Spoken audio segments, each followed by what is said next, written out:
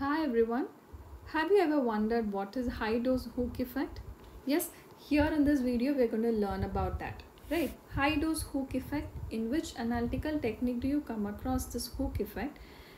We come across this in immunoassays. Right? We come across this hook effect in immunoassays. So in non-competitive immunoassay, right, in non-competitive immunoassay, what happens? In non-competitive immunoassay, we have a capture antibody.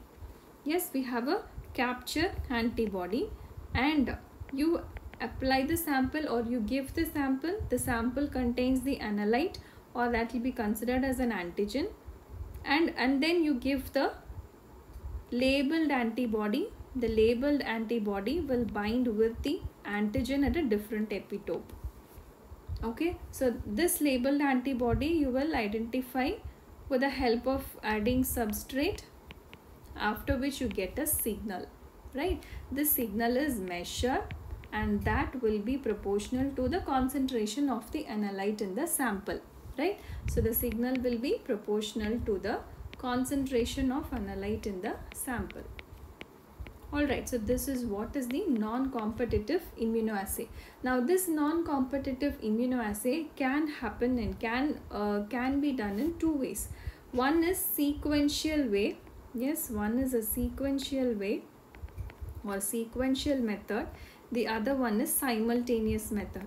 So simultaneous method, by which I mean that we add all the capture antibody and label antibody at one go, right? So I'll be adding both the capture antibody and the label antibody simultaneously, right?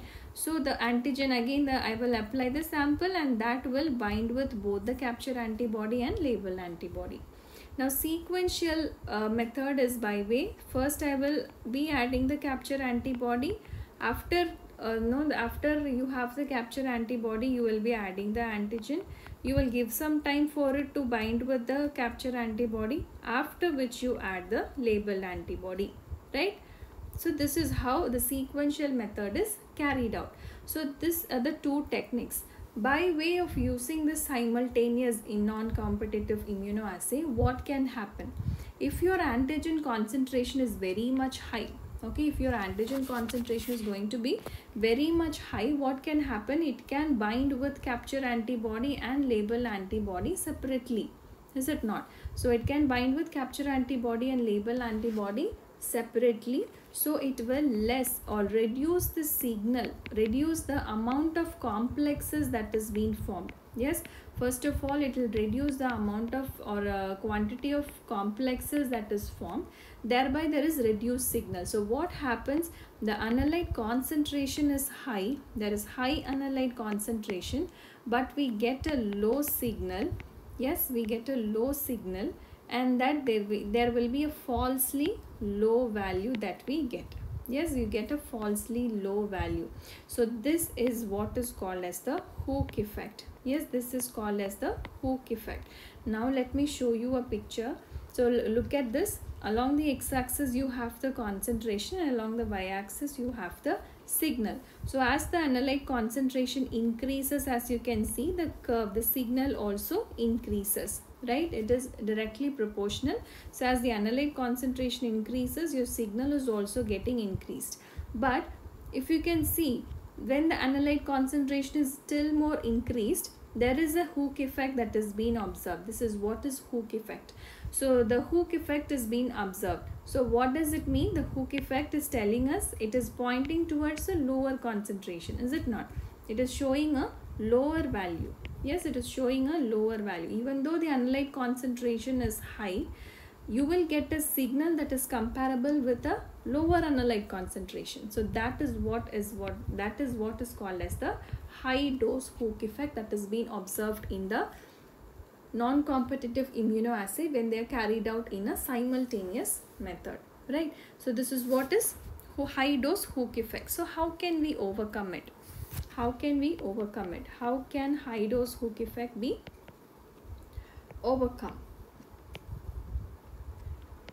So the first of all we can use the sequential method. Yes, first of all we can use a sequential method. So first First to the capture antibody, you can add the antigen, you can allow it to react, after which you can add the label antibody, right? So that can be done. That is the first step.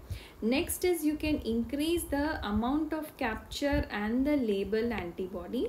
Yes, you can increase the amount of capture and the label antibody more than the analyte that you can suspect, right? So you can increase the concentration of the capture and label antibody, so it will cover a wide range of analyte concentration.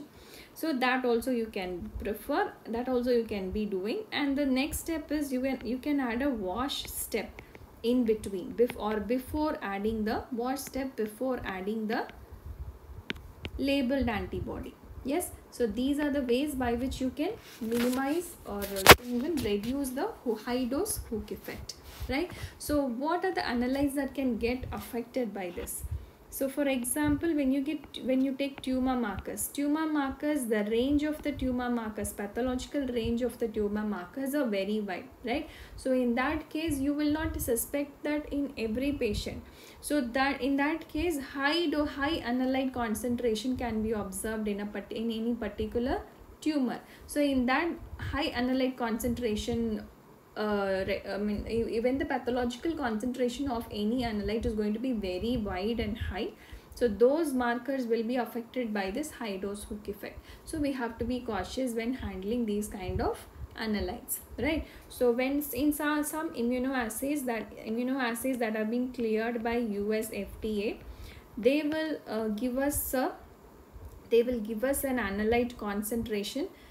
Yes, they will give us an analyte concentration range. Yes, they will give us an analyte concentration range below which it is not affected by hook effect. Okay, below which it is not affected by hook effect. So that whenever the analyte concentration is above a particular range, we can think that it has been affected by hook effect, or we can be cautious about it. All right. Yes, so these are the points that you have to understand on hook effect. So whenever the assay is being affected by this, you can dilute the sample and reanalyze. Okay, you can dilute the sample and reanalyze. So these are the points that you have to remember on high dose hook effect, and you have to know the ways by which you can overcome it, right? Thank you all.